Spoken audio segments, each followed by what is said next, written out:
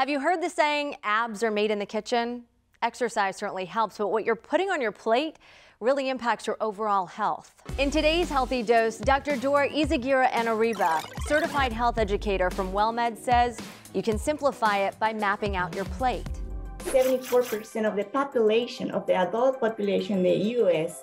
has some type of overweight and obesity. The ramifications go way beyond the waistline, with links to diabetes, cardiovascular disease, and increased risk of cancer. So as you're planning your meal, make every bite count.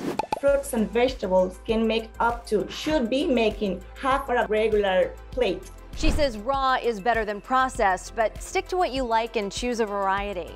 And you can use all the colors, all the variety, and what motivates you, right? Make an effort to decrease the amount of carbohydrates that you're consuming. Like pasta, rice, or bread. So split the second half of your plate into 1/4 whole grains, like brown rice or pasta, and the other 1/4 protein.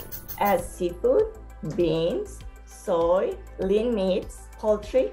On 10tampabay.com, we've linked the My Plate website where you can find help with food planning and grocery lists.